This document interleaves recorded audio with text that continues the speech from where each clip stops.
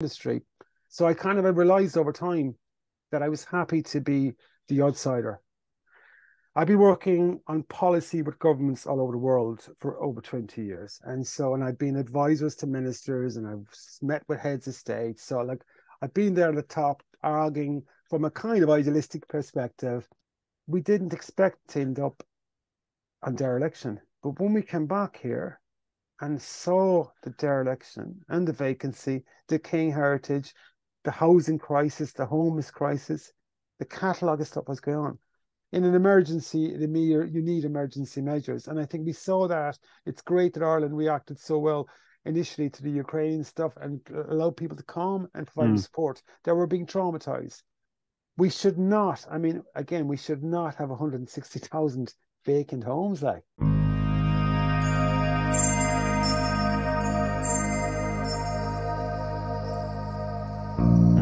Dr. Frank O'Connor, thank you so much for joining me. I really appreciate spending time with you. Thanks, Conor. Thanks for the invitation. I'm looking forward to our conversation. So first question, where are you from? Where did you grow up?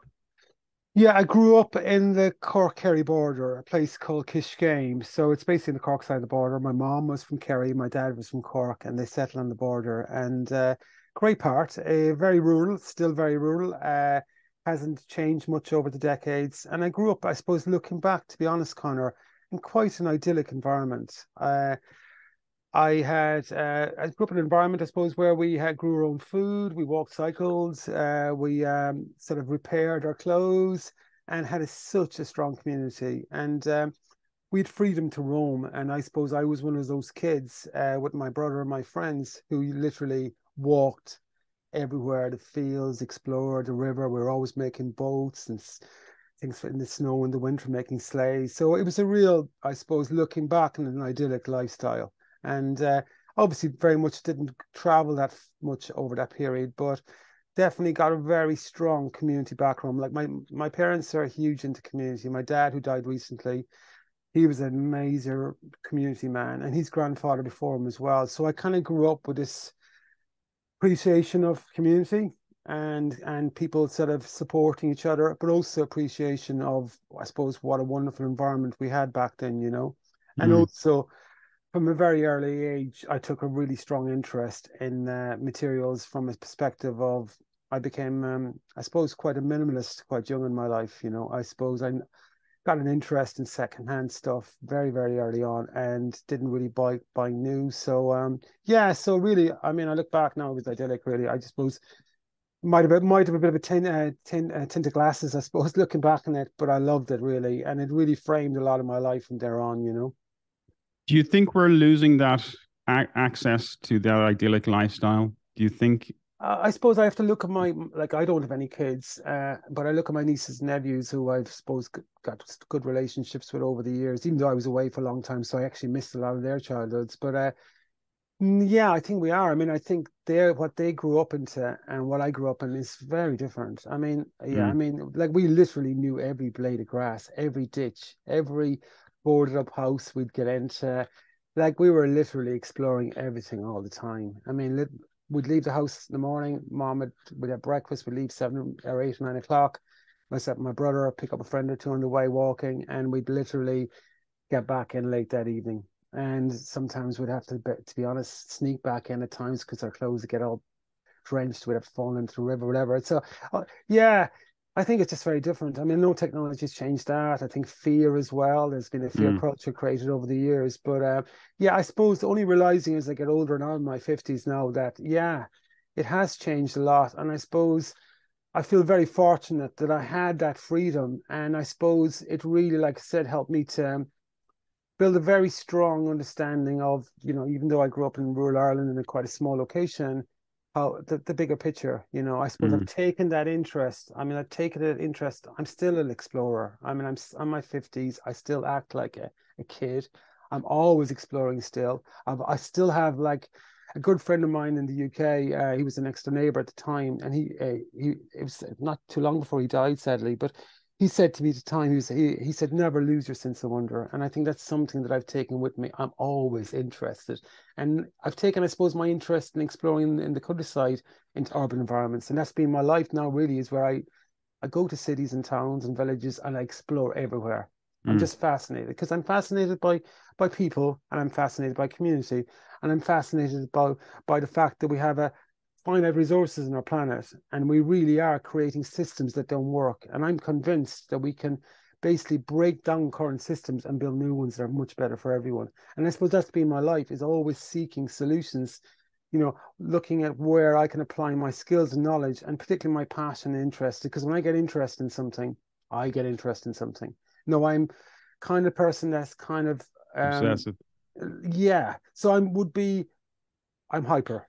So like a Mm. lot of people would say I'm ADHD. I've done like basic tests and I am definitely ADHD. So I'm hyper. But so I would have struggled in school with concentration. So like I went through the school system only because my mom was a primary teacher, and she kept I suppose annoying me and kept me sort of, I suppose, on the straight and narrow. Like I went to Mm. school when I was 3 years of age. Wow. And I finished school. I was suspended in my leaving cert at the age of 16. Now, I actually went back and did my leaving cert and ended up going to university, but I was very young. The only reason I went to school so young, not that I was really bright or anything, it was just that my mom was a primary teacher. I was the youngest, and I seemingly cried every day until they left me go to school. Mm. So I wanted to go to school, and it became easier for my parents to allow that. So then when I went through the system, the idea was that I would stay back, but eventually I went to university at the age of 16. So I was a child at university, really, my first year particularly. But like for me, I suppose it's always been interesting stuff, but obviously for me, it has to be very much values, passion. I suppose I'm one of those people that believe that you can change the world.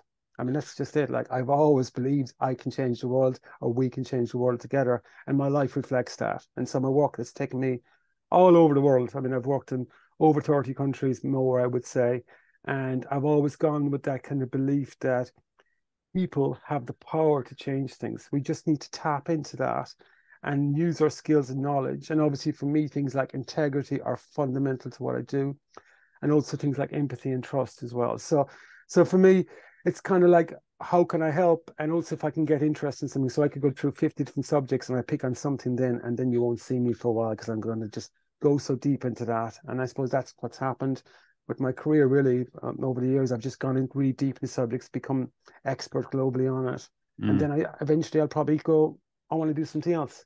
And so I do tend to shift around a bit, but they're always the same basis. It's always values driven. It's always about making the world a better place for everyone. It's always about social justice, equality, sustainability. They're consistent themes, but how I approach it will be different. There's a, there's a conflict and there's an argument around idealism versus pragmatism, Mm. right? What would your perspective be there? You had an idealistic, what would this sounds like an idealistic, it's steeped in nature, childhood and community. But pragmatism also is very, very, we've got to be pragmatic as a society. What would your Yeah, perspective be? no, that's a good point. And look, I suppose the pragmatism would have come a lot from my family and stuff, you know. I Mm. mean, I am the one I'm the outlier in my family, you know. I'm the one who sort of stepped out of the norms and started challenging things from a very young age, you know. So wherever I went, and I can see there's a balance required all the time. You need people like me to be idealistic, to be pushing the boundaries, to do things differently. But you also need people to kind of come in and go, okay, we can only go so far at this stage. So Mm. yeah, no, it's always been a balance. I just have felt comfortable from the start, I think, fairly early on, particularly when I found a bit more of who I was, which kind of happened a bit in school to a certain extent, because I tended to stand up and be who I wanted to be, and obviously got into trouble a lot. But also, it happened in university where I kind of stood out from everyone else for a while. And again, it happened when I won my first job in industry. So I realized over time that I was happy to be the outsider. Mm. Like, and it's not like, I didn't have friends and stuff, but I was usually the person who was trying something differently. Like, I would have become vegetarian in Ireland back in the 90s, Mm. where No like one was vegetarian. no one was vegetarian. And so everyone thought you were crazy. Like, I was the one who shaved my head when no one else shaved their head. I was the one who did all these sort of things that, who sort of dressed differently. I suppose I was just trying to find who I was, but also I kind of wanted to maybe shock people a bit as well, but also really a lot of it was for me to find out who I was and what I was about. And I suppose I did, while it was idyllic, my growing up, it was very conservative. It was a typical Irish background. You grow up in a Catholic environment, strong community, and we didn't have a lot. I mean, I know we all said as we get older we grew up instead of, but we didn't. No, my parents didn't have much. That was the reality. They didn't have an awful lot, but we were never short of everything and anything. And I think the community provided so much. So like when I've gone forward in my work, I've always tried to understand what the community means for that. And you're right, that kind of, you have your idealism, you have pragmatism, there's this, you have your realists and stuff. But for me, it's about like, I mean, it is about working together, but also I suppose I have realized as my career's gone on that I think you need people like me who are willing to kind of step out, who are actually aren't always very popular. I've been very unpopular at various stages with lots of people, but I can see myself the impact that's had. You have to take people out of the comfort zone. And, I'm actually a very quiet person, yet sometimes people see me as being very provocative, very outspoken. But actually, if you met me on a day-to-day basis, I'm actually just a quite normal person. But I suppose I'm driven by this desire and passion to make the world better. And I get so upset and frustrated when I see inequality and social injustice. When I see people struggling on the streets, it upsets me no end. At the weekend now, Jude, my partner Jude, and I went into meet with some direct vision centre, some people in the residents in Cork over the weekend to try and help with a few issues. And that really upsets me to see a lot of those being traumatized by a system that's inhumane. They're being institutionalized. And so for me, I can't stand that. And like, I suppose that comes very much from my parents. Like my dad also was he kept his community stuff on a local level. So my dad never really moved that much from a 15-mile radius, but everyone knew my dad. Because when I grew up, like my dad used to go during the week, right? My dad, like he's trying to make his go as a business as a builder, but he'd spend quite a few nights every week going around to elderly people in the local community. And I go with him. He'd be giving him cups of tea, he'd be shaving the elderly man, he'd be doing whatever, repairing the, and that's what I grew up with. You help people who need that help. And like before that, his dad as well. So his dad had set up the local JA, he'd set up the local cooperatives. He'd been in flying columns. My grandfather was in the flying columns back in the day. So you can see I grew up with this really strong sense of identity, community and stuff. And I suppose that's come with me. But what I've done is I've taken what I've learned from my parents and learned from my grandparents, even though I never met my granddad. I mean, he's kind of one of my idols. But I've taken what I can from hearing stories about those and said, okay, mine's more of a world stage. I'm not going to do it locally. I had to go away from home. I mean, I didn't realize at the time, but I really needed to go away. And that's why I moved away in 1995. But, I also took with me those things and said, okay, what can I do around design as it happens, my chosen career, around sustainability, around the circular economy? What can I do to make a contribution like my dad and mom made and my grandparents made as well? What is that contribution? And that's where I've been seeking. And that's where I suppose my life has taken me, like I said, literally all over the world, meeting all kinds of people, working all kinds of projects, but always fundamentally, can I help? And if I can't help, okay, I'm not going to waste my time doing. I'm the kind of person who'll say, I'm not the right person, And I suppose for me, what makes me unusual in my career as well is that it's not necessarily, I'm not advising people to go this direction, but I've never been into money. Never. I mean, so from a young age, right through to now. So a career like mine, in theory, you should be making a lot of money. But I actually never wanted to make money. What I wanted to do, idealistically, was change the world. That's what I wanted. Would you, is there a sense of anti-capitalism there? There is definitely, but like, it just, look, to me, the current system of capitalism doesn't work. We rely on the market. To me, and I've argued this for years. I mean, I've worked, like I said, on policy development. I've been working on policy with governments all over the world for over 20 years. And I've been advisors to ministers and I've met with heads of state. So like I've been there at the top arguing from a kind of idealistic perspective, what we can change stuff. It doesn't work for so many people. So yes, there is an anti-capitalist stuff there. I'm not saying that we have to change every aspect of it, but I'm a huge fan of the work of David Graeber. I don't know if you know heard of David Graeber. He was one of like people I really respected.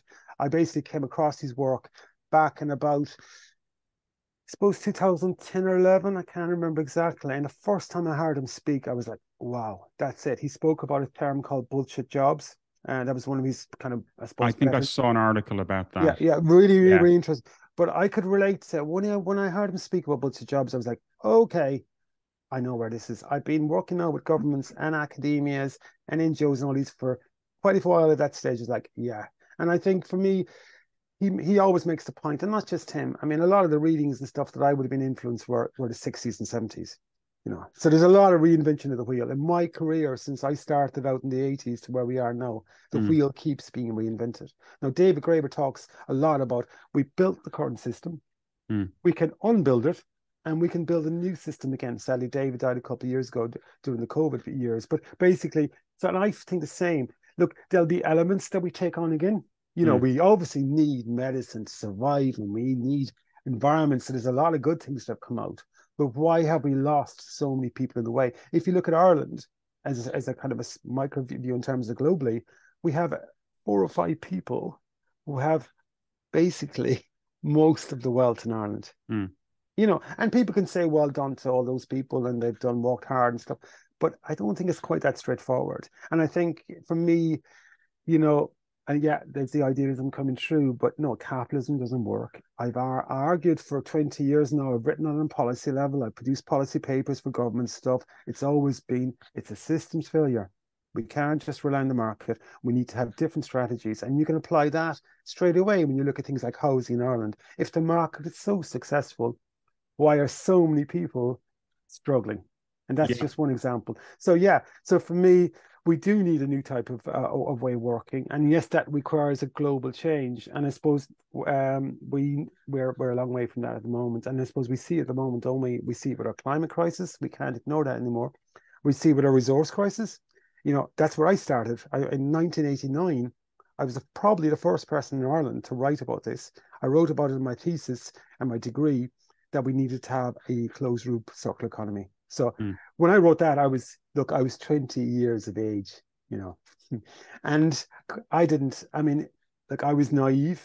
I didn't know what I was writing really. All I knew that I'd spent, so go back to me. So I struggled in college. I got on grand, but I really wasn't that majorly enthused. And then in 1988, I was supposed to come up with a final year project. And I just couldn't. I couldn't be I was like, why should I design and make something? We already have what we need, and couldn't really get into it. Everyone else in my class, they knew exactly what they wanted to do. I was the outlier. So the university said, can you speak to a different department? There's a chemistry lecturer, and he'd like to speak to some design students. So I said, great. So I met a guy, his name is Dr. Peter Childs, and he asked me a question no one had asked before. He said, what happens to all these products when they come to end of life? Are they recycled? All these materials. I was like, yeah. They're not, are they? So I changed from a student who was I was doing well. I mean, I was getting good grades, but I wasn't really in it. And so I spent my summer holidays that year traveling around Ireland, obsessed with these questions that he set me. And I came back to my final year. Instead of doing what I should have been doing, which was a lot of the other modules, I got obsessed with this particular thing. So I ended up, the college hadn't seen it before. I ended up writing a thesis. You were supposed to make something and write about the make. But what did I do instead? I ignored the rules. I wrote this crazy thesis about what we needed to do in terms of recycling, recovery materials. And of course, that became the foundation for me moving forward. No, it was well received, but obviously wasn't what they were particularly looking for. But for me, it was that spark. And I suppose from there, then I've gone on since then. So that was looking at, my dad was in construction, so I'd worked in construction. My dad as a kid and teenager, and then gone in here and started to understand that we're in an issue where our planet, finite resources, we're not recycling. Look, in the 80s, Conor, I mean, we were throwing away so many computers back then, you wouldn't believe it. So that's a long time ago. People probably think now, a lot of the younger people now probably think we didn't even have a computer back then. That was the big issue. Electronic waste was piling up. And I ended up then working in the recycling industry for a while, recovering silver, precious metals and stuff, and taking computers apart up in the attic of a factory back in 1989 in the loft of a factory. But yeah, so I started to kind of really get interested in that. And then that's where it's I suppose it's taken off from there. But it's kind of this interest, I'd worked construction. My dad didn't like waste. Yeah, just didn't like waste. Look, he didn't have a whole lot. His clients didn't have a whole lot. Dad was always trying to save his clients money as well, because they were local people who were trying to maybe have a small little house and they wanted to build on a toilet, and Dad would try and help him get funding for it, and he'd do a really good job, and he was always going back and doing extra work and stuff, you know. But and he had this mentality, you didn't throw things away, like, so I kind of grew up with that, and my mom as well, and then realized we were throwing away so much stuff. And back in 1988, 89, I was like, oh my God. So I kind of didn't decide there and then. I went back and did a master's, and I started to do design. So I decided to do more about how we design stuff. So I focused on design for manufacturing, assembly. Again, didn't do what the university wanted me to do again. I got interested in a different aspect, and I kind of wrote up much more of a design-led approach to it, rather than they wanted me to kind of do like the automation, the robotics, but it just didn't interest me. I can't do stuff, it doesn't interest me. Couldn't ignite my passion. My passion has to be ignited.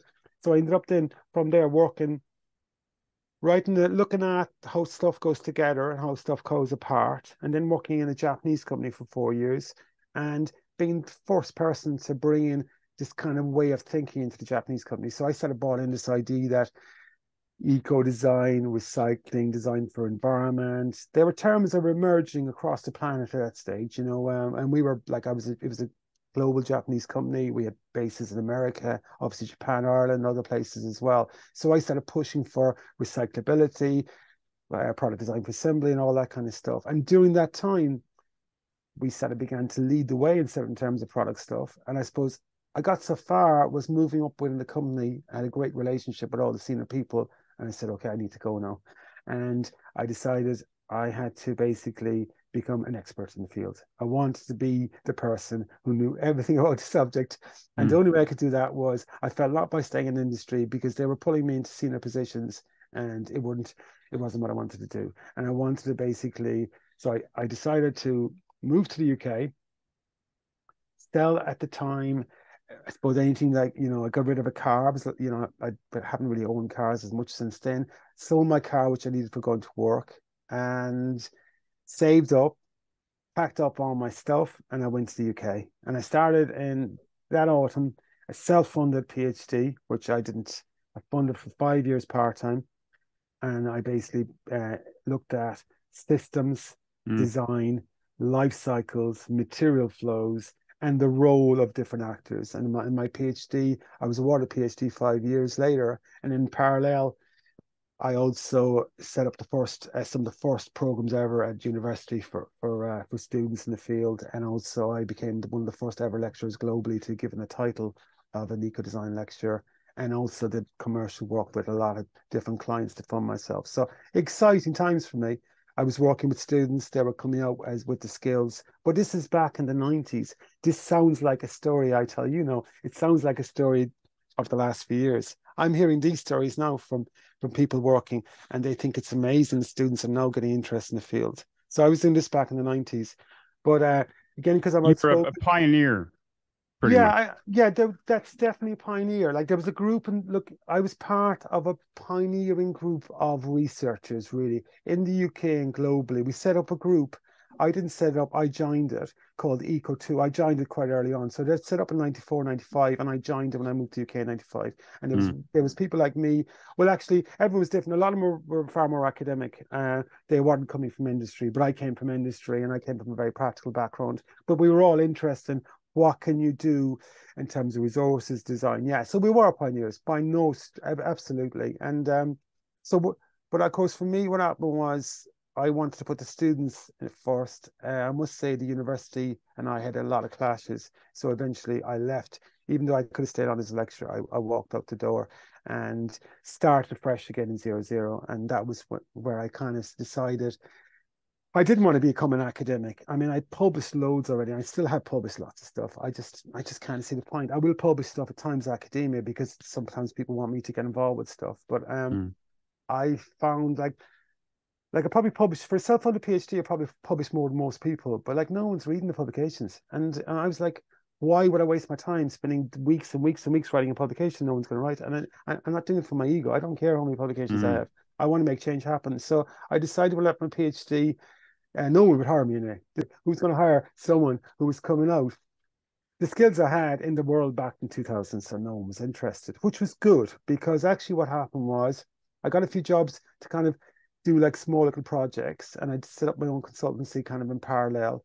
But then I suppose after doing this about a year's work of working with different people, the government took me on as a kind of experiment. So that it was in the UK at the time was the Welsh Government, and they took me on. They'd seen me speak, they saw my passion, they knew I had a practical background, and the idea for me was to go in and help businesses. So to help businesses start thinking about sustainability, about systems, about materials. So that's 20 years ago, 22 years ago, I started there. And I went in there, normal job, government advisor. But again, I kind of took a totally different approach to everyone else. So before I got the job, some of the professors, because it was linked with the university, linked with the government, they didn't want to hire me because they saw me being a bit, I think, difficult. And so they set a challenge. I'll give you an idea how I'm like. So they said to me, there's no way you're going to make targets of 150 companies a year. So what did I do? In my first year, I think the first year was 300 or 450, and the following year, something like similar as well. So basically, I made enough targets for the whole organization in my first couple of years and said, like, no, that's kind of, I was like, well, I'm going to show you I can do Why this. do you think they didn't think the 150 number was achievable? I think they just thought I just know, they didn't trust me. I'd come from a different institution. I suppose I was outspoken, and I just think that they totally underestimated that I was very, very driven, and I wanted to change things. So I ended up sort of basically doing their targets, doing the day work, but also having a second job in parallel. And my second job was I wanted to change the world, and I wasn't going to do it by working directly with companies. So in parallel, I started putting together proposals, lobbying government people. I visited every department in the government, right? Every department. In And because I Wales. was, yeah, and I also started linking the UK as well, but initially in Wales. And now I was a government advisor, so it was easier for me to open some of the doors. But literally, I met with everyone from like education, health, economy, transport, you name it. And I basically went to everyone and said, I've got a vision. This is what we can do in Wales. And I kept doing this in parallel, writing proposals. And within 2 or 3 years, other government people started to take notice. And eventually we started to have meetings. And eventually they gave me 26,000 sterling.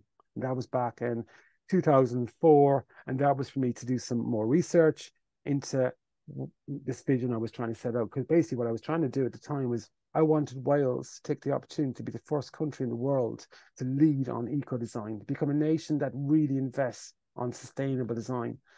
So that 26,000 led to another probably 44, another 44. And eventually within a year, they said they're going to back me fully. So I got $750,000 from the government back in 2006. I set up my own organization to basically deliver on this vision, and then set up a stakeholder group to work with them and hired a team of people. And over the next 7 years, we became, we were in the top 5 globally for our work. We were recognized. We're still recognized by a lot of, we were named by loads of governments as the top 5 in the world. I became an advisor to UN, the European Commission. And we took a program of capacity building. So go back to community, and my idea was build capacity. The idea was, if you're my client, and as us as an organization, we were called the Ecodesign Center. If we went into you and you're a client, my objective was to get you to stop hiring us as soon as possible. Not that we would piss you off, but we would give you what you needed, the skills, the knowledge, the tools that you wouldn't have to come back to us. And if you came back to us, it's because you want to innovate at a different level. You wanted to go much further. I didn't want to come back for the same projects over and over again. All our competitors were taking a totally different strategy. So we started to win business with clients that said, you're the first person who's come to us with that type of approach, because everyone else wants to create a dependency. My idea, again, is very idealistic. So I like there's great results behind our idealism, but I do realize it's very idealistic. But my idea was that, if we can build capacity, build competencies, build skills, people can do it for themselves. Give a man a fish, you know the saying. If you can get them to themselves, I can then focus my energy and efforts on my team, on the next client, on the next client. So we started doing like major kind of demonstration projects, working with groups of companies, groups of universities, changing how they taught, changing how the companies design products. We became the first organization at the time to be officially a member of the government policy teams, and never had done that before. And back then, like Conor, I was like kind of punky, so I had like spiked hair, long beards, like I was like dressing alternative. So they were bringing this person into this meeting with suits, all these people, and I was the only one standing out. And it was Yeah. all about, it was passion, enthusiasm, but also it was based in knowledge and results.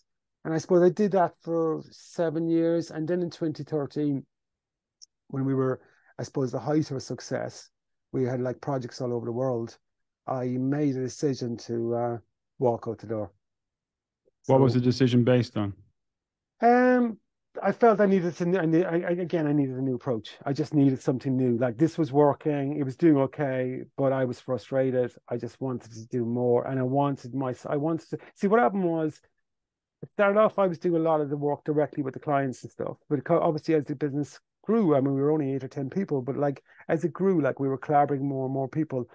Like I was always being called to senior meetings. I was always being asked to go to speak people. So I was traveling a lot, which was great for a while. I mean, don't get me Mm. wrong. Always talking at events, always sitting in board meetings, steering meetings, blah, blah. And I was kind of losing interest in, if you like, in my passion. But Mm. also because we were so successful, we started out like as a kind of spin-off from a university with government funding. But then as we grew, the university just kind of wanted to, we agreed from the outset that we pay 20% of everything we make to the university. And for that service, they would give us kind of HR, the kind of, I suppose, maybe a bit of admin, small bits, but not much. But it was really kind of, I suppose, it was a stamp for any of our clients to say that we have a university behind us if we ever needed it. Now, we Mm. never really used it. We gave them 20% for years and years. But then they started to take more, and they started to take more. And they started to make it more difficult for us to recruit people. And it started more difficult for me to develop new projects. So my hands were being tied more because basically what they wanted to do was they wanted us to come back on campus. They wanted us to go on campus and become part of an institute, and I was never going to do that. So for me, I suppose I was, to a certain extent, you're kind of pushed into decision, but also I was getting a bit like just disillusioned, really. I suppose I'd left Ireland in 95 with this kind of, I wanted to become this expert. I'd done my PhD. I'd worked with all these kind of companies, done the kind of advisory service for some years, met 100 companies, supported them on a startup basis, then set up the center, which became, like I said, in the top 5 globally, Mm. who was like basic. We had no problem in the world attracting people to us. Like it was, everyone wanted to work with us at one stage. And then for me, it was just like, oh, is this it? Is this it? Like our resource crisis was getting worse, our climate crisis was getting worse, all the things, our biodiversity crisis were getting worse, all the things that I set out to change the world were getting worse. Now we were getting the results, and like we won at, just before I left, actually, I went to Brussels to the European Parliament to pick up, I didn't know at the time, but I picked up this World Green Design Award for our work in terms of the model I'd set up and stuff. So it was a nice way to leave. But I Mm. just had to get out. I felt like I'd become a workaholic too, to be honest. I was a serious workaholic at this stage. And now I get obsessed about stuff, but at this stage, I was just all the time. I never took a salary increase in all the time. Uh, I think I suppose I was insanely trying to change the world, building my teams, putting a lot of time into my teams, a lot of time to my clients, but maybe not enough time into myself either. And I think I realized probably from a mental health point of view too, I just needed to take a step back. I'd achieved what I set out to achieve in many ways. I mean, we had done a lot of really good stuff, but globally the issues were getting worse. And I Mm. really felt like if I stepped out, took a year out, so literally when I left, I literally contacted every client. I had loads of kind of international roles. I contacted all my international roles, and I said, everyone I'm stepping out for. And people were like, all right, okay. What's really interesting when you do that, I didn't say I was stepping out forever. I said I was stepping out for like a year or so. Mm. I lost all those contacts instantly. I was dead in the field after that. I didn't expect that. It was good though, but no one ever contacted me anymore. So you go from this kind of like innovator in the space to suddenly no one wants to know you. I And I think it think might that be you're now not useful. that's it. Oh, You've no totally. utility. Totally. Totally, because when I was there, I was kind Mm. of like we were working with like institutes, like I mean, you may not know them, but they're Fraunhofer Institute in Germany. They're big like research. I mean, they're massive, right? They wanted to work with us all the time. Like we were 7 or 8 people in an office in Cardiff, and this institute which is massive, multi wants to work with you. We had all these big players globally wanted to work with us, to be associated with us, to be associated with what I was doing and stuff and my team. And I think, but it was great for me because I walked out the door, right? And it was hard to say goodbye to my team because you build teams. I suppose that was probably my second or third build of teams. So I was very close to them. And like I walked out and the following year, I literally basically just meditated, grew all my own food. I was already into growing food. Cooking, I basically learned cookery skills from globally. I became this crazy obsessed cook. Everyone had to come all the time for because I was cooking all the time. Like I literally would be cooking all day, every day. Like that's the kind of person I am. But I became a really good cook, meditating all the time. I started performing my poetry, which I've been writing for years, and started doing a lot of stuff like making like sheds down the allotment and just So hanging out. it's a complete lifestyle adjustment, lifestyle change. It was a lifestyle. It was kind of stuff I was doing anyway, but no, it was like this is all I'm doing Full time. and it was just amazing. Like, and so for that year, I didn't realize the first few months I needed a break. My health was like, I didn't realize you stop, you're going 100 miles an hour. Like, you can see the way I talk. That's the way I am when I'm working. See 100 miles an hour for so long, and you stop, and you stop, and the phone stops ringing, and you stop ringing the phone. I had hundreds of emails every day back in the prime, hundreds and hundreds of emails. I was the kind of person, if you email me, Conor, I'd make sure I got back to you that night, even though I'd stay up late to do it. Because if you needed something, I wasn't going to let you down because my dad and mom instilled that kind of mentality. So like just work ethic, which was too much really looking back on it. Like, because it was like literally, I won't let Conor down, so I'll get back to you. So literally, stopping everything was amazing. And then just like at the end of all that, I suppose on a personal basis, the following January, out of the blue, right? And I won't go on about this too much. My wife announced that she was leaving out of the blue. So I'd gone through this work stuff, and everything was grand in the marriage. And it seems to be, it was only the last few months, she said, like in hindsight, but that was grand. So I'd kind of gone from this kind of career guy to this chilled out guy who'd be home all the time cooking and all this kind of stuff. And then like in January, she said she'd met someone else and she was leaving just like that.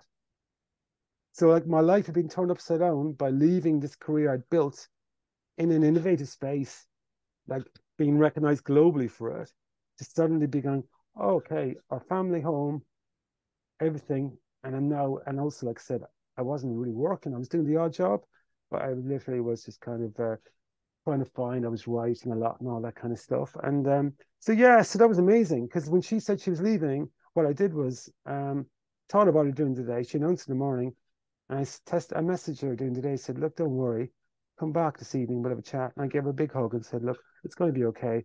I wish you the best, And Frank, do you think there was a correlation between your life choice, that massive lifestyle change, and marriage breakup? yeah, possibly. I think looking back, my ex Sally, I think she was probably climbing. She was getting more into career, and I was probably getting a bit more like she was getting more into it. So she was in a university, and she was doing some really good work, and she's a lovely person. And I think she was getting more into that, and I was getting more critical.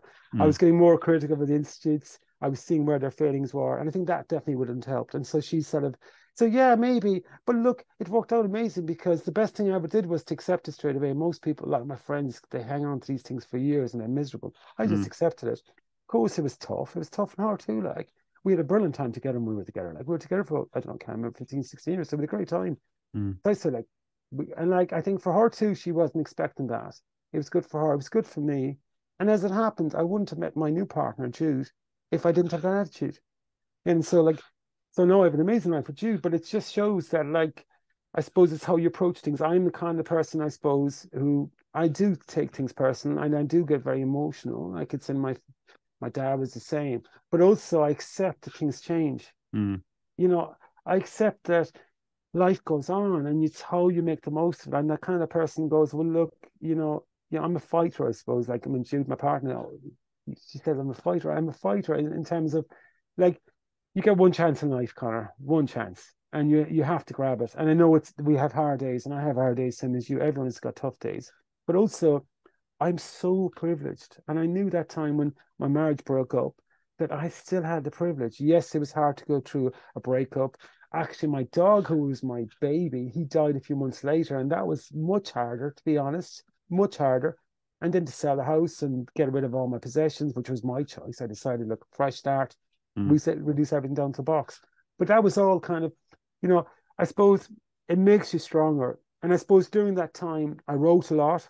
I performed a lot of poetry, a lot of very personal stuff, which shocked a lot of the audiences. But it was a way for me to get my emotions out onto the public domain so I could then move on and Mm. focus on the next thing, you know. And the next thing, as I said, like Jude, my partner now, Jude Sherry, and she was working with me. She was operations manager for my previous organization. So we'd known each other anyway. And when we got together, we didn't expect it because we were collaborating on some projects and we ended up getting together over time.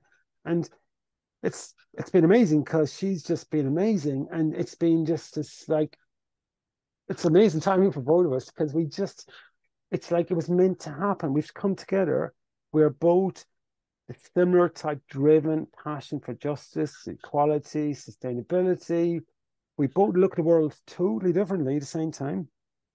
So I'm on the ADHD side. She's more like on the autistic side. So we have very different ways of. So we'll Mm. often chat to each other and not really understand what the person's saying, really. And that's been a big learning curve for us over the last number of years, is trying to understand each other. But together, we've ended up doing some of the best work of our life, you know. That's the thing, you know, and that's Uh, the beauty. Like we have a brilliant relationship on a personal level, but we also work together. And I suppose I think, yeah, it's timing at times, you know. Frank, does dereliction affect you personally and emotionally? Oh, absolutely. I mean, you know, so Jude and I moved. We moved at the time from to the UK to the Netherlands, and then we came back to Cork in Ireland in late 2018. And so Mm. we came back with a very. We both have similar resources, product, urban environments, and we came back to Cork with this idea that we would take what we were innovating in Amsterdam. We were trying out new business models. So we Mm. came back to Ireland looking at circular cities and business models. So businesses that operate within like a 5K radius and stuff. So all resources within the city that are wasted are reused back. And so we developed really interesting stuff. Jude and I came back here with this idea. We'd come to Cork, try these things out in Ireland. We moved back mostly because of family. We both wanted to be close to our parents, stuff, you know, and that particular time where they were and stuff. And so we didn't expect to end up on dereliction. But when we came back here, and saw the dereliction and the vacancy, the decaying heritage, the housing crisis, the homeless crisis, the catalogue of stuff was going on.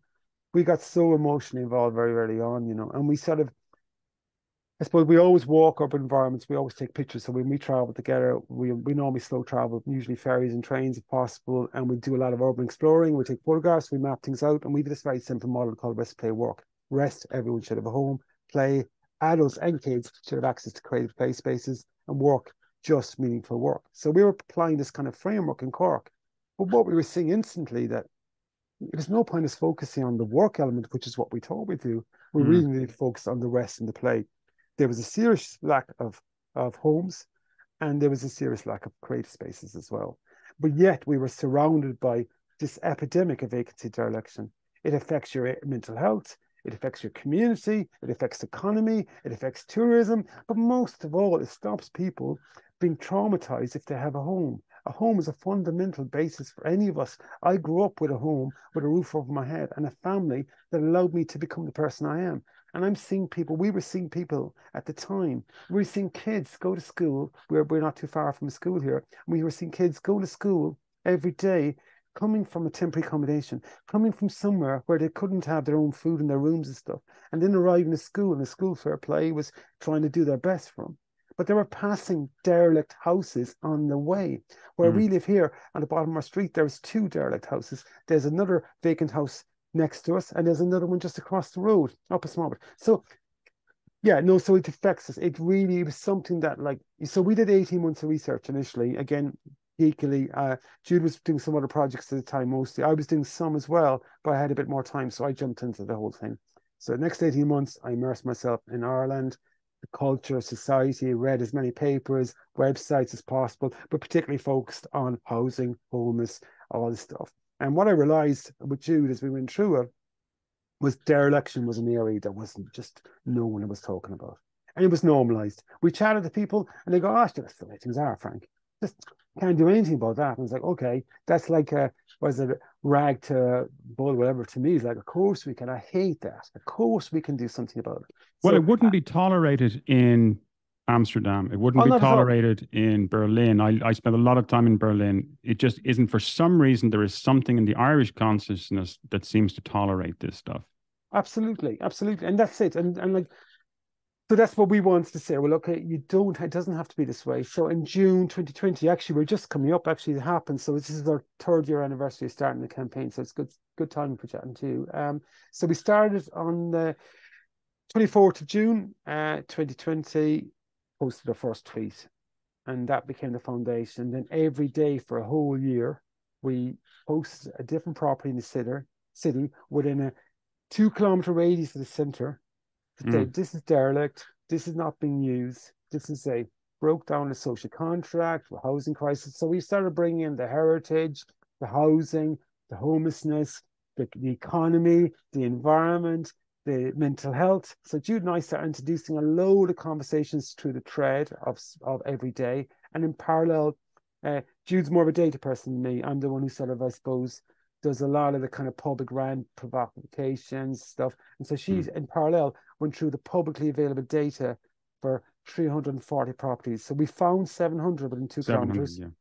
Yeah. We did a report called This is Derelict Ireland, which Jude analysed the data based on 340. And over the year, we shared about 450. So the council at the time, the local authorities were reporting on 95 and they were at a much wider radius. So, so like literally, that was something that wasn't right. So literally, started the thread, started doing the research, and once the media picked up on it, no, we didn't know anyone. We weren't Twitter experts by any stretch of the imagination. In fact, I didn't ever look at the analytics till way later than that. And I didn't realize, because quite a few months later, maybe the end of the year, I realized that my Twitter was gone crazy because people weren't liking, they weren't retweeting necessarily, but they were all coming. And what we realized was all the journalists were coming to my Twitter feed, all the architects, the heritage, the local authorities, they were all viewing. They weren't necessarily reacting, but they were viewing. So, Frank, can I ask you, are you saying up to 700 houses within a 2-kilometer radius of the city centre of Cork? Yeah. Or how broad a radius are we talking about here for those 700? Yeah, so they're all within 2 kilometers. So if you take the city centre, we were basically around, we'll say in Cork, there's like a well-known market, and we were basically in the city centre called the English Market, and within 2 kilometers. So go 2 kilometers from each of that, or the centre island. So in Cork, there's an island, and so each direction go 2 kilometers. So that's kind of where we kept our research to. So we always kind of like beyond that, we didn't include properties, and we focus on, the idea was for us where we were interested in was like a livable city, a 15 minutes, all these terms, but ultimately we came back to Ireland, we don't have a car, we hire a car if we need it, we walk and cycle and get trains and buses. That's the kind of lifestyle that suits me and you. I know it doesn't suit everyone, but that's what suits us. So we were based on people like us, other people we knew abroad who might move back to Ireland, who'd lived away, who like urban environments. And if they move back, they'd probably want to live within a couple of kilometers city centre because they can go in for a few pints, they can go in for a meal. They don't have to, total convenience. So we were thinking, if you had 700 houses that were that convenient, that's 700 families or 700 groups of individuals would then be back in the city. What a difference that would make to the local environment, the economy. If you run a business, they could support it. For the schools, you could then have a much better transport system. So that's what we were particularly interested in, was like, can we turn this around? Can we, if there's that much empty, why are they empty? And so we started looking at the myths behind it, and we started writing reports, and we did like loads of other stuff and policy. And so there has been policy changes, there has been huge cultural changes, but it's all been around the idea of, why are we wasting these things? Like, why? But why are we, Frank? What is, somebody owns a building in the city centre in Cork, why not repurpose it, improve it, rent it out, generate revenue, generate income? You think so? Yeah. What's stopping them? Is it speculation? And how does that work? Like, what is in it for the business, the property owner? There's a lot of reasons, but I suppose I'll give you an example. For a small terrace house, what we found would go up every year in Cork £20,000 by doing nothing. So like the value of the property was going up 20,000 every year. So by actually not doing anything, your property value goes up anyway. So for a lot of them, it's easier not to do anything because. But it would it not just go up more, 30% if you repurpose it and you're deriving the income? Yeah, but they don't have to make any investment at this stage, so they can just let it sit there. A lot of them Could then these like. be inherited properties? Properties that Oh, were there would inherited? be. There is. And we would have gone down, broke down stats. So you'd have a small percentage of fair deal, for example, which is Mm, when someone goes into home. There'd be a small few of inherited, but there'd be a larger percentage, really. Like what we tended to do, no, we did a date of a 340. Well, Jude did a date of 340. But what we didn't tend to do was basically uh, get too obsessed about any individual property. But mm. but yeah, there are individual cases. But when you break down the stats, probably they're only maybe 10-15% of them. There's still an awful lot that are just sitting there. No, like you said, some are speculation, some are part of a potential, what I call a dereliction wasteland. So you might have a street or a block, and there might be 50 or 60% of them vacant or derelict. And you can see that's kind of owned by different people who are speculating on the idea of more become vacant and then over time turn it into development land. But there's also there's also a lack of enforcement. So, for example, if the local authorities they have a dereliction sites levy thing that they could be enforcing now since 1990. So, for Mm. example, if you own a derelict property in Cork City, the council should be on to you, Conor. They should say to you, basically, Conor, your property's derelict. Mm. What are you going to do about it? We'll give you 6 months or 12 months, and if you don't do anything, we're going to fine you. Now, the fine was 3%, now it's 7%. So they could fine you 7% every year of its value. Now, Of the that would, total value in a single year. yeah. So that would be an incentive for you to go, okay, I'm going to get these fines every year. Yeah, yeah. Like you said, I'm making 20,000 do nothing based on accumulated value of my property. But if I get the fine, maybe I'm better off to hire the contractor and Mm. bring it back into use. Mm. So, but see, the council doesn't enforce the dereliction levies. So they've just refused to do that now for decades. Why?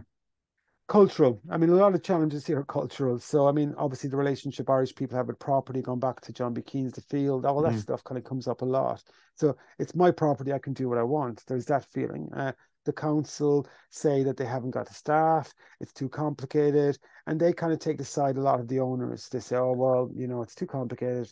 We can't be putting them under pressure to do that. Whereas if a council takes a more proactive approach, for example, Mm. Limerick were very slow for years, but now Limerick in recent years have started implementing CPOs, which are compulsory purchase. So in Mm. other words, your house, your properties, Conor, the council says, sorry, Conor, you're not paying the dereliction levies, you're leaving decay onto the street, they're a public health issue, they're an eyesore, all the things that go with that. They're a fire hazard, Well, fire potentially. hazard, fire hazard, the amount of crumbling buildings in Cork City, Conor, it's shocking. Honestly, we've only been back here not even 5 years yet.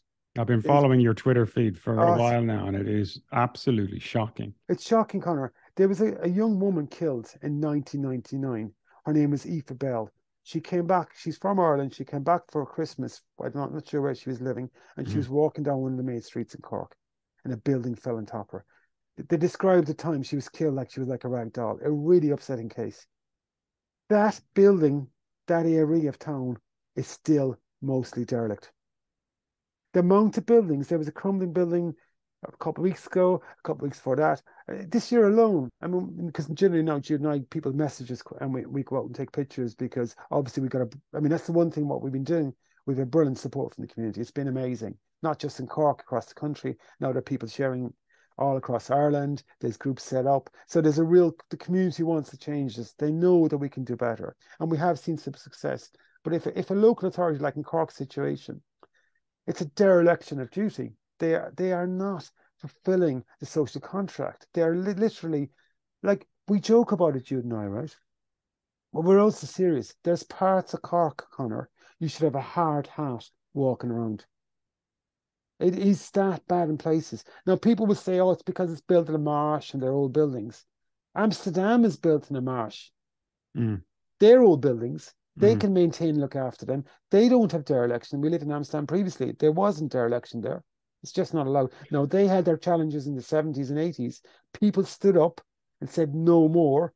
And they kept standing up and saying no more. And eventually the local authorities changed their policies and changed their practices. We could do the same here. Like Cork City, and right likewise the towns and cities in Ireland right across the country. Beautiful towns. We have heritage architecture here that other countries don't have. We don't realize how beautiful they are. I had to go away to come back with Jude and for us to go, oh my God, it's much nicer than we realize. Why are we vandalizing it? It's criminal behavior. You know, people are dying in the streets without a home, dying in the streets without a home. Yet there's hundreds of homes in Cork City. People are living in inhumane conditions in direct provision. Travellers and their sites are getting ridiculous treatment. Yet we're surrounded by vacancy and dereliction. And I think it's criminal, really. It is really criminal. And like Cork City, like, yes, it's built in a marsh, but these buildings are not maintained. They're not looked after. I mean, in the Netherlands, any building pre-World War II is considered very precious, and we look after it. We have buildings in Cork, 200, 250, and 300 years old, being left up, like you said, for someone to light a match to them, or for someone to knock them down. Because going back to what your question was, why is it happening? In Cork, what's quite common, they'll let a lot of buildings rot and decay. They'll remove the slates. They'll remove maybe a window or two, let the weathering come in. Then over time, they'll decay further, and eventually it's going to be a reason for them to knock them down. So we're losing vital heritage. Now, heritage is so important for our well-being, for our sense of place. Well, Malcolm Gladwell spoke about this, the broken windows concept, which is kind of a similar idea. It's the idea that behavior in the community will reflect the architecture in many ways, right? That if you allow it to go to rack and ruin, people with antisocial behavior, crime, et cetera, will go up because of it. Absolutely. Well, absolutely. Well, that's totally it. You said something recently in an Irish Times article from September 22. Owners leave the properties to decay, so they eventually might get permission to have them demolished. How prevalent and how ubiquitous is that? Is that something that's really genuinely happening? It's very much happening, Conor. I mean, it's very much happening. I mean, if you know, if you sometime you come to Cork, and Jude and I'd be happy to take you for a walk around if you're ever down here. And I do. It is very common, like, and it's really disappointing. And there's for example, recently, there's a lovely old pub up in Shandon, and it's called Cahomani's. And because of our work, Jude and I, we hear all the stories about the community stuff around it. But basically, that was left rot for decades, right? And then they got permission to convert it to apartments. But what they did was they kind of demolished it all bar just one facade. So it's they half the front facade and they've left the rest of it. But that's heritage protection, according to them. So heritage, there's no real value in heritage, and it's common for, like I said, is all around us here. There's so many properties where the slates have been removed, where the tiles have been removed, you know. And then, of course, what happens as well, it's not just that the local authorities won't charge the 7% levy.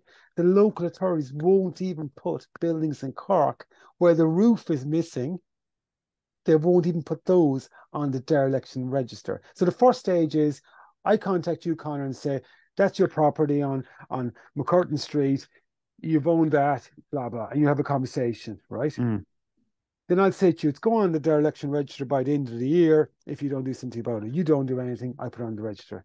Then I'll charge you 7% levy.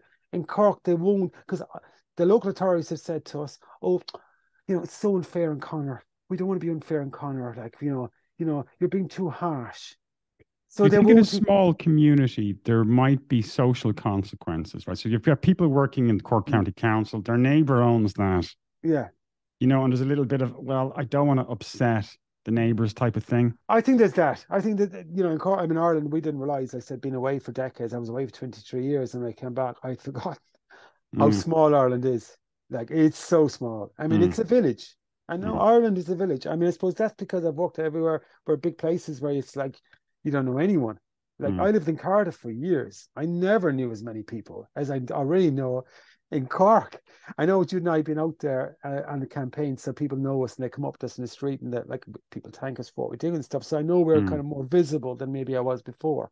But literally, it's a village here. So yes, everyone knows everyone, and definitely that carries on. Oh, we can't do to them. They're a nice family. Or there's a lot of conversations too around, oh, this family's been here for generations and stuff. So there definitely is a lot of the old money as well. And look, they've given so much to the city and we can't come down hard on them, even though they might own a block of properties in the main part of the city. Like if you walk, like we're living where Blackpool meets Shandon, that's where Jude and I live. If you walk from our place through Shandon, down onto Shandon Street and into the kind of the heart of the city, that's the historic spine. If you go through the historic spine of Cork, so it's Shandon Street, down onto North Main Street, South Main Street, and Barrack Street. It is just one block of dereliction after dereliction. Irish people, or people who live in Ireland, when we go to other countries, we go to Paris and we go to Amsterdam and we go all to these places and we seek out the historic cores. We want to drink coffee there. We want to have our meals out and our glasses of wine. We want to take our photographs. In Cork, the historic core has been vandalised by the local authorities and property owners and whoever else for decades. It's embarrassing. Before COVID, friends of ours came over from the Netherlands, and we took them for a walk, Conor. It was embarrassing. Like they came over from the Netherlands and Jude and I were new to Cork at the time. We said we'd take them for a walk around. We were still getting to know the city ourselves. And they were like, why are you, we were explaining this is the historic quarter and this is the old butter exchange and this is the old warehouses and Dutch style, because a lot of Dutch architecture in Cork as it happens. And a lot of it being really, really destroyed at the moment. And they were like, why are you doing this? Like they were like, and the Dutch quite like, going back to the Dutch are very pragmatic. Like I would say pragmatism, I didn't really know pragmatism until I went to the Netherlands. Yeah, and they are like, and they're like a lot of people go, they're really kind of into sustainability stuff. They are and they aren't. They're actually into making pragmatic decisions. It makes sense for them financially. They don't want to have pollution and they don't want to have traffic everywhere. That's why they walk and cycle a lot and they've good public transport. They want to move around. They know the economy. In the Netherlands, they know the economy works much better if everyone's got a home and we can all get to work easier and get home. They know that. Yeah. Plus you have this extraordinary asset is what I'm hearing in Cork, right? I don't know Cork, I've been down once or twice, and I look forward to going down and doing a tour. But you not only do you have the heritage piece, you have this extraordinary asset that could be repurposed, rebuilt, regenerated. Everybody would feel better. What's stopping it, what I'm hearing, and correct me if I'm wrong, is inaction by local authorities, essentially due to societal and community issues. There is no reason, if legislation's in place that demands people act in this, if it's not being enforced, the only conceivable reason for that is the council is not being pressurized to enforce. There are no consequences if there's no enforcement, and then there's the social. That's it. It's kind of like the social inertia around it. So yeah, definitely culture. Yeah. So for a big thing for us is being cultural, like.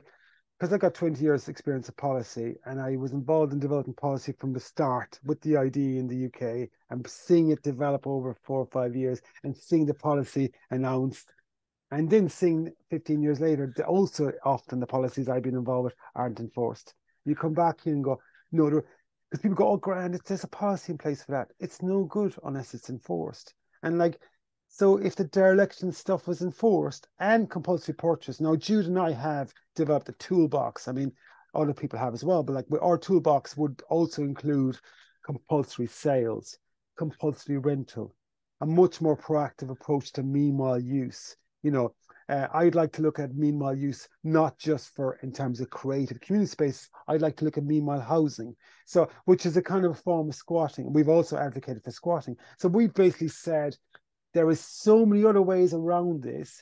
And if you're not going to enforce your dereliction laws, and I think you made a point about Malcolm Gladwell, it's so true. They'll go on about someone throwing a empty can on the street, which obviously does frustrate me. But yet a property owner can let his property crumble onto the street and not be fined at all. If you're homeless in Cork, right, and we've been fortunate enough to have really nice conversations with a lot of people who sadly have struggled to get a home. If you go into a shop and steal a bar of chocolate because you're really hungry and it's a 50p bar of chocolate, the law will come down on you, Conor, and you will get a hard time. You're a property owner with 5 or 6 properties or even just 2 or 3 or whatever in the city, you can get away with what I would consider criminal behavior. We should not. Look, the mental health alone, our children, our younger generation should not be walking down streets and seeing this decay and dereliction. What does it tell them? And if they're coming from a homeless shelter or a temporary accommodation, what does it tell them? So there's a trauma. It does affect you. It does affect your mental health. And actually, the Scottish have done some wonderful research on that. They have shown that there's a huge impact on mental health. And so our heritage priceless. Once those buildings go, we can't build them again. No, it's so we're losing. Like, where's the win? Where is the win for society and culture with dereliction? Who's winning here? Look, the support we've got is amazing. Like locally, nationally, internationally. We've actually had like we've gone out in the countryside and people have come up to us. So I was a bit nervous in the countryside, I suppose, in some ways how people react, because speaking up like we do and stuff and standing up in the crowd. But like we've had all kinds of people of all kinds of ages saying thank you. Thank you for trying to change this. My son, my daughter, my neighbor, they're struggling to get a place. My daughter's had to immigrate. My son, so we've all these stories like, and the people. I suppose one of the great feedbacks we've had is that people say things like, I've started to see it and I can't unsee it anymore. You've got us to look up. You made us look up, and now we've looked up. All we see is it. And like they're also kind of going, oh, for God's sake, why did you do this? Because it's depressing, but they're also saying thank you, because we just forgot, we just didn't realize it. It was normalized. It was normalized. It was when some of the earlier, we had some great support from the media. Now we've had to contact none of the media. They've all come to us. But we had the odd, now most people have been brilliantly supportive, but we've had the odd journalist going, kind of, what are you doing this for? And, there's nothing wrong at all. This is grand, and this is the way things are. And why you call? And there's just a few people, and also other people, and particularly in the first 6 months, we had people contacting us, asking us to stop. Oh, we were showing the city in a bad light, and we was, what I mean, it was, oh, well done, you've done your bit now, but stop now at this stage. And it's like, well, how can you stop? Like, I mean, I like that we were very lucky. We met a guy called Jimmy early on. He was without a home, same age as me, actually, early 50s. Unfortunate circumstances, actually, like me, he went through a marriage breakup, right? I was okay, thankfully. He wasn't. He ended up on the streets. He ended up in a tent. Jude and I used to meet him a couple of days a week. Oh my God, what a lovely man. Inspiring. Attitude was amazing. He was such a positive thinker. He could write those books behind me. He'd write the most amazing book. He was so positive, yet he was in such dire condition, And like, from people like him, he allowed us to understand what it was like from his perspective and for other people. So he was feed us back stories about the homeless shelters and what was happening and how difficult it was for people like him to get back in there and stuff, So people like that you meet and you go, how can he be so positive and believe that it will get better, And then you meet someone else and go, oh, this is where things are. You're like, hang on a second, that guy's struggling in the tent and he's getting up every morning. If he's lucky, he can find somewhere, because he was robbed a lot of times and attacked and stuff. Because that's the thing. A lot of people who are actually living in these conditions, they get a lot of hassle from people, So they're vulnerable, and they're easily identifiable. Very much so, yeah. So drunk people who want to act out can identify them immediately, see they're vulnerable. Yeah. I wanted to ask you about the housing crisis, right? So hypothetically speaking, you've worked a lot with government agencies, etc. Say Leo rings you up tomorrow morning, right, and says, Frank, good news. I'm putting you in charge of housing. You have 12 months. Where would you start? Well, I suppose at the moment we have the surplus for the, from the tax. I mean, we have the money. Okay, so we know we have the money. We say where we are at the moment. We know we have the money. We have those properties in Cork and right across the country. It's not just Cork. So there are the existing properties. We have the surplus from the tax. And, we also have shown in the last few months, I mean, the war in Ukraine has been horrendous for people, but we have shown that we can move things pretty quickly. I'll give you an example. Around the corner from where Jude and I live, there's an old convent. That's been empty for, this section that they're doing up at the moment has been empty for, I don't know, a long time, decades. They're now doing it up for Ukrainians, which I'm delighted. We're delighted, obviously. But it shows that they could have done that all along for people without a home. They're also building modular homes. So I would say, like, okay, look, I mean, what would I do? I mean, straight away, I mean, they'll say there's challenges about skills and stuff. And of course, some of the thinking has to be long term. So I would advocate, obviously, for mix of private and state building. Some of the stuff would be more long term, where I think there's a huge lack of skills in Ireland, Conor. I mean, a huge lack. We know that ourselves through the house we bought. We bought a 200-year-old house, and we're very, very slowly doing it up ourselves. But there isn't the knowledge. So there is all these gaps do exist. But so if I had that role, definitely I would introduce extra measures initially. Compulsory sales and compulsory rental, meanwhile use and meanwhile housing. All these measures I would bring them in quickly. I would get a state company in place and start building for that, working closely with institutions, getting the skills base. If we need to bring in skills from abroad, bring them in from abroad, obviously, as well. But definitely we need a state company. We need to build up the skills. We need more measures, but also I would insist on enforcement. So if we enforce the dereliction levies, as simple as that, if we start with that straight away and put the 7% back on you and everyone else, that would have a huge change straight away. So like, I suppose for me, if we were to kind of make decisions, there is the toolbox of measures. We'd want to bring them in straight away. And we have shown, because people say it's not possible, we have seen the last year it is possible to change things really quickly. The people with the skills for certain aspects, particularly for a more modern building, those skills do exist. The more difficult thing is if you're restoring some of the older buildings. Like some of the heritage buildings do need skills like we're finding here. It's very hard to get people with, first, no one that we've chatted so far understands buildings in terms of breathability.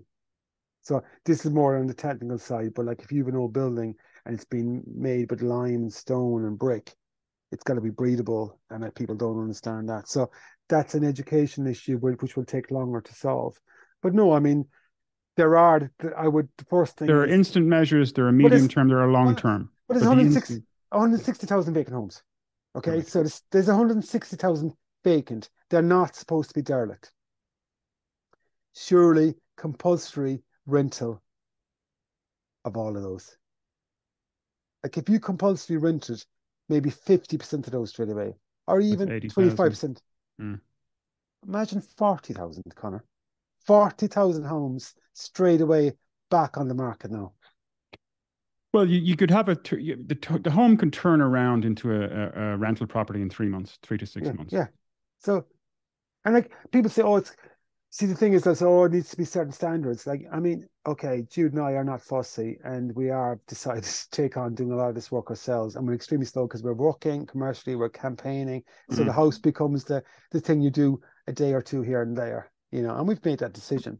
But our house is not a perfect energy house. We're living in a house that was vacant that we bought it. It was kind of semi-derelict, really. What people had been living up to a year earlier. It needs a lot of work. A lot of people I've chatted to who are in situations where they need a home, they'd be more than happy to go into not perfect houses and start working themselves. A bit of trust, a bit of responsibility, work with them. And like a lot of these people are young men and young women who actually have a lot more energy. I'm in my 50s. It's much harder in your 50s to keep campaigning, keep commercial work going, and also do up your house. I'm trying, but like when I was in my 20s and 30s, I would have had a lot more energy. And so a lot of people are willing to go in. It's this idea the house has to be perfect. No, it doesn't have to be perfect. I'll give you an example. There's a council house at Stone's Throw for where Jude and I live. There's a whole load of them actually empty, but this one's empty for 5 years, Conor. It's in a terrace of 3 or 4 houses, which were only probably built 20, 25 years ago. 5 years, Conor, the council have left that empty. That could have been used the whole time. Well, I've heard this standards argument before from local authorities, we have to build and repurpose to certain standards. But it's the irony of it. Look at the state of the dereliction and they're talking about standards. Yeah. Well, totally. Kidding me. Like it's just, it's completely nonsensical. Oh, totally. It's totally. And I said, our house is not energy, whatever, blah, blah, Jude and I. And maybe eventually will be. Like we're doing it well, but doing it slowly. So now we've the roof and certain things. So we're getting better. So it's getting more better. But like, if we had to do that, we'd have to move out, go out for no, I mean, so I know a lot of people move in, like you said, a standard. It's a good point. Like it's derelict and there's no one living it. And you're talking about standards about how we build. It's crazy. And there's 300 people in the Direct Vision Centre in Cork and Kinsale Road, where we visited the weekend, who are crammed in together, who, like a lot of lovely young men and women who would have who actually, what I was surprised at the weekend, and so was Jude, everyone we met, right, in Direct Vision was actually keeping the local economy going in Cork. They're all our construction workers. They're all our retail people. They're all the people making the pizza for us for our takeaway.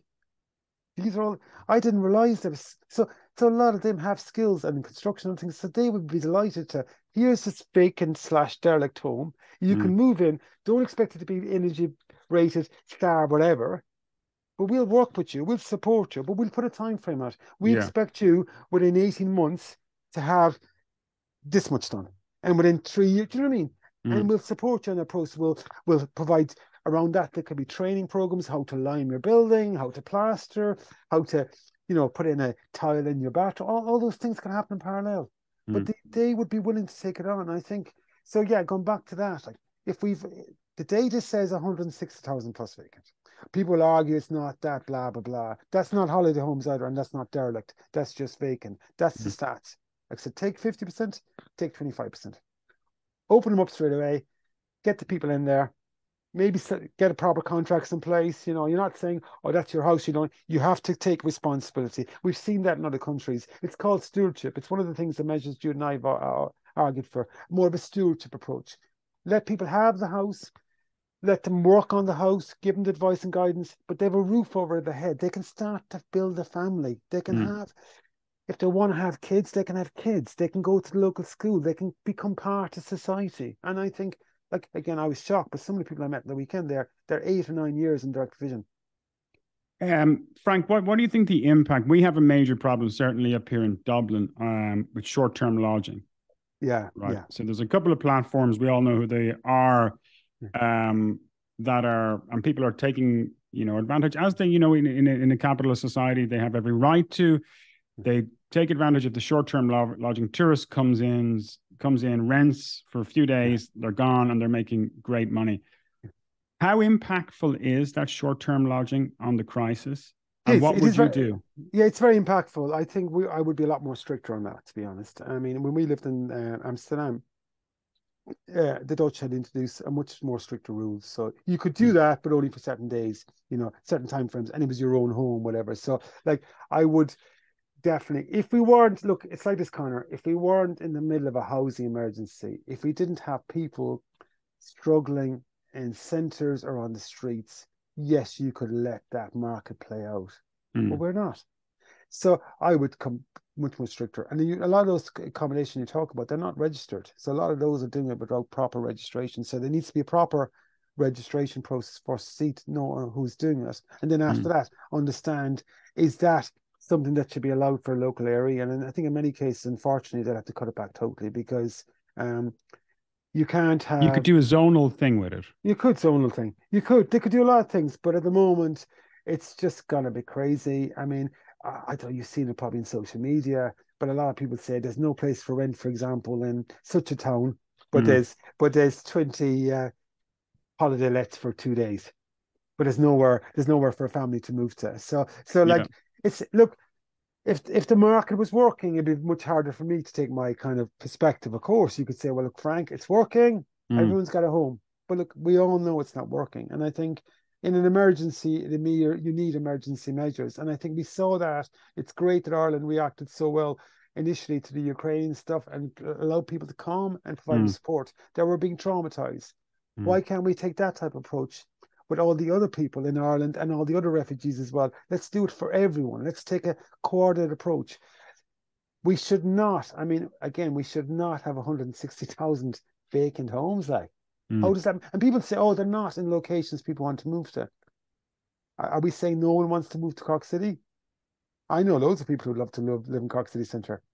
So if there's 700 in Cork alone, vacant/derelict, and I've been to, with Jude, we've been to amazing towns all over the country. We've been to Mallow, Ennis, Tralee, you name it. We've tried to go as many places as possible, take pictures and chat to people. All the towns and places we visited, bar a couple, there are a few who didn't have the levels of vacancy dereliction, but most places we visited had high numbers. And I think if there is a transport infrastructure in place, people are happy to move to these regions. It's different if you're putting people in Knowledge the mid. economy workers can move anywhere technically in Ireland Yeah, anyway, so yeah, and that's it. And and may want to. like if this, that's it. And I suppose that's go back to we need to invest in much better urban environments where, like, one of the issues for Cork is not there are the vacant homes and the derelict homes, but Cork hasn't done enough to create parks, play spaces, creches, facilities for families. Mm. It's a polluted city. There's no doubt about that. We come up very badly in terms of pollution. So, green spaces. So put all those measures around, bring more people Mm. into that environment. Your city will thrive and everyone benefits. Whereas at the moment, who benefits from dereliction and who benefits from people on the street? I mean, we all hate walking on the street and seeing people struggling. I mean, and like going back to places like the Dutch, I often think with the Dutch is that going back to their pragmatic approach. They just don't want to see that. They don't want to walk down the street and see people struggling. It's not what they don't have the headspace for it. They'd much rather see those people with somewhere to live and contributing to the economy. Well, you remember the famous George Bernard Shaw when he was in Parliament in the UK? He was asked about there was a plan to put toilets into people's houses, Yeah. and because there was a sewage problem in London, and he was challenged in Parliament about the cost of putting all these toilets into people's homes, and he made the point it's not for their benefit; it's for mine. Yeah. Right. So if you don't want to do it for your Great neighbor, point. do Great it for point. yourself so that you don't have to walk down the road and see sewage everywhere, right? Yeah, It's about your quality of life as well as that's everybody exactly, else's. and I think that's a great point. It really is. Like, we don't want to walk down the street and see people struggling. We don't want to Mm, walk down the street and see buildings that could collapse. There's a building in the bottom of our street on the neighboring street, and like it's just like Jude and I are sharing fairly regularly. I'm just waiting for it to collapse, and it's by a bus stop. I don't want to see it collapse. I don't want to see it falling on some kids or some local people. mm, But I mean, we're expected to collapse. It's now such an angle out, mm. and no, and we've highlighted it to the local authorities and not doing it. So what do we have to wait till that falls down on some person? And so yeah, no, that's a brilliant point. That is exactly it. If you can't do it for them, do it for yourself. And I think that's Mm. it. Like what I mean, like I said, I suppose how do we get to this point? I mean, it's crazy that we've come back, Jude and I've come back to an Ireland that allowed this to be normalized. And I suppose if we've achieved stuff, one of the things we've achieved is that now people don't accept it and they're more inclined to challenge it. And it's become part, I suppose, of a national conversation, which is why it's recognized as a movement, that it's basically people are saying it doesn't have to be this way. And I suppose a lot of times too, I try and share more recently success stories. There are properties turning around, and people want to see that too. Of Mm. course they do, because it must be pretty depressing looking at my Twitter feed. Well, that was the last question I was going to ask you. Where can people find you? I've been watching your Twitter. It's not so much depression; it's rage that Yeah, I feel from yeah, watching it. yeah. I think Twitter is the best way to contact me and Jude. I mean, it's at Frank_O'Connor and at Jude Sherry. It's the best way to contact. It really gets the conversations going. And a lot of people don't like Twitter; think it's too much. See, I'm not really. I'm not too. I kind of like the fact that it's discussions and debates. I like the fact that there's a bit of interaction on Twitter, and I think for us it's been amazing. Twitter has helped us build the community, and the community have really been got behind us and supported us and allowed us to engage. Like I said, we haven't had to contact any of the media; they've always come to us because there is a story. And I suppose what Jude and I have done so well is we've made the light so bright. Like we started out, I suppose I work as well as an artist and stuff, and I wanted to take that artistic approach and say, there's a light, I'm shining on so bright, you cannot ignore me anymore. And I'm going to keep shining that light. And I'm going to keep challenging that until you listen. And that was why we started off, was like, I'm going to keep doing this. And it was tough to keep doing it. And when you're doing it for 3 years now, right? But there was times along the way you want to go, you do wonder. But yeah, I think it shows the power of the community, the power of people, and the power that, like, if you want things to change, you just have to believe it, and you can make it happen. But we're very grateful to the support we've got, and people like yourself who've contacted us and sharing our story. That's very important for us as well. So I appreciate that, Conor. Dr. Frank O'Connor, thank you so much. Keep doing what you're doing. Thank you, Conor. Thank you, and keep in touch, man. I will do.